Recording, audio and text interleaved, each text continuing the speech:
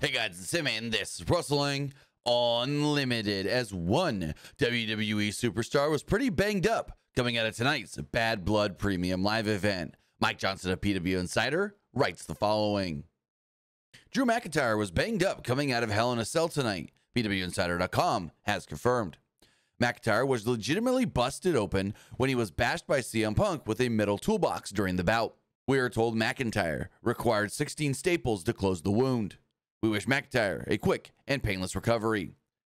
So if you watch the match and immediately see Drew McIntyre after he gets hit with the toolbox, he is just dripping blood.